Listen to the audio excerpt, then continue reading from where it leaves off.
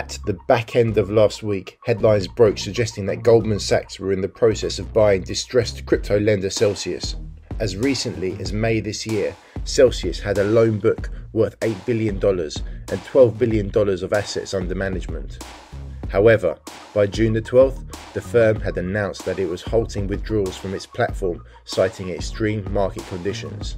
It's now looking like Goldman's may only have to raise $2 billion to buy up a prime piece of blockchain infrastructure. It feels very reminiscent of the collapse of Lehman's, where Barclays and Nomura split the carcass. And this has got crypto investors speculating whether this may come to symbolise the bottom being in. After all, when the apex predators have started hunting, it's because they're not afraid. And this leads us to our final point, and a word of caution. Goldman Sachs is evidently comfortable with the blockchain sector and market conditions, yet it has just downgraded Coinbase, a company that for many on Main Street is the public face of the industry. Coinbase is clearly in trouble.